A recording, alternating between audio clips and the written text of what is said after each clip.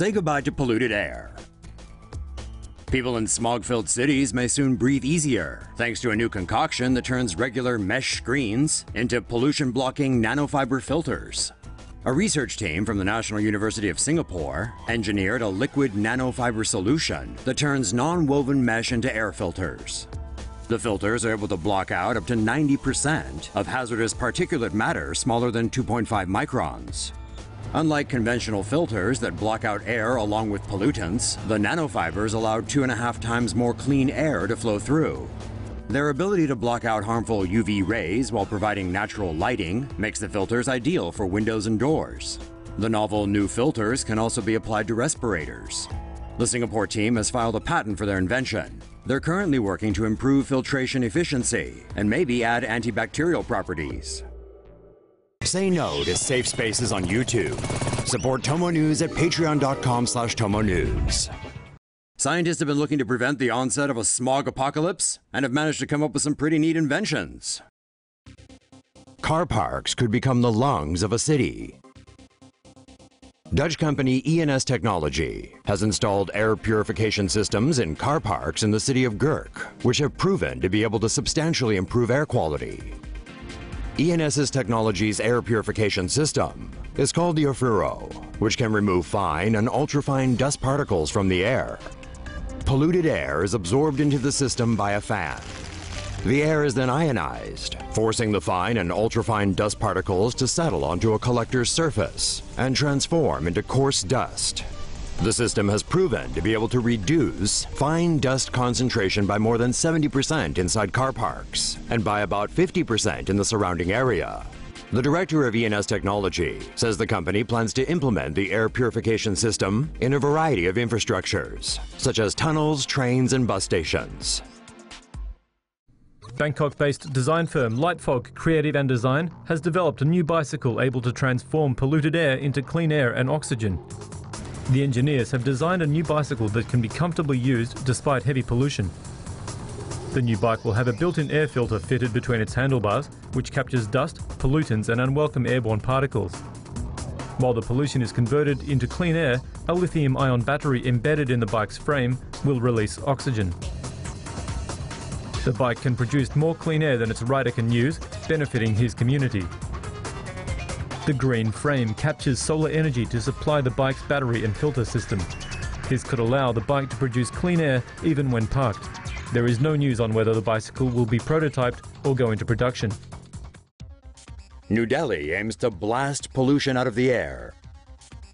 A group of scientists led by an MIT professor hopes that an innovative idea can help clear the thick smog that plagues India's capital city. Scientists will use old jet engines in an attempt to blast air pollution out of New Delhi's atmosphere. The jet engines will be taken to a coal-fired power station and turned on facing skyward.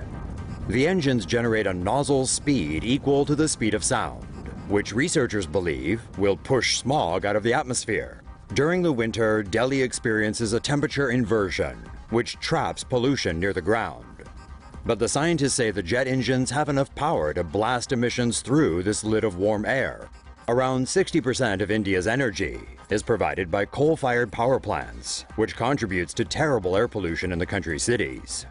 This pollution is linked to millions of asthma cases, respiratory diseases, and thousands of deaths each year. The level of harmful fine particulate matter in Delhi's air last winter reached 15 times the Indian government's safe level, and more than 90 times the level considered safe by the World Health Organization. The researchers say one jet engine can handle emissions from an 1,000-megawatt capacity power plant.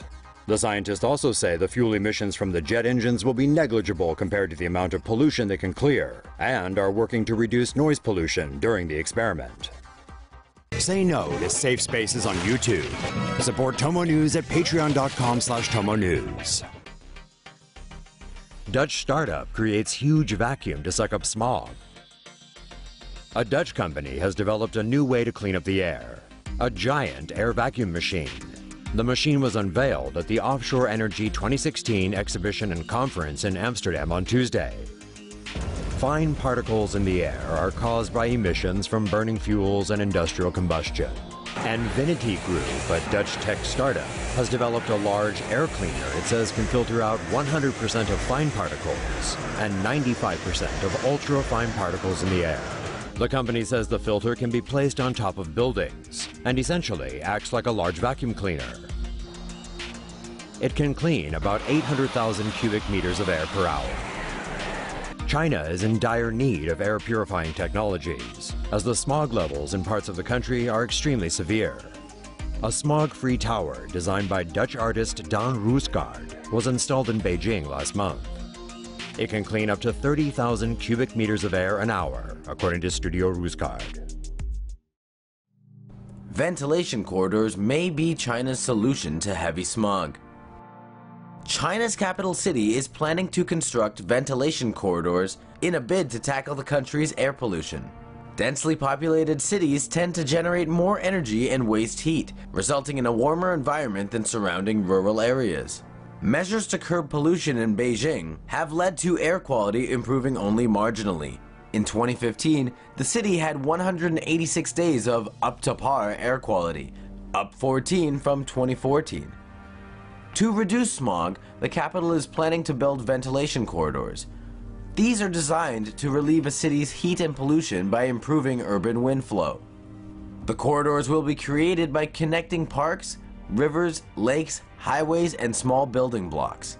5 primary corridors, over 500 meters wide, will run from the northern suburbs to the south. Secondary corridors measuring more than 80 meters are also planned. The corridors will reportedly allow northern winds to blow through Beijing during severe winter smog spells. Experts also suggest curbing the amount and height of city center buildings, as well as adding more green spaces. Beijing saw its worst smog spell from November to December of 2015. The air pollution was so thick it blocked views and prompted authorities to issue a red alert warning.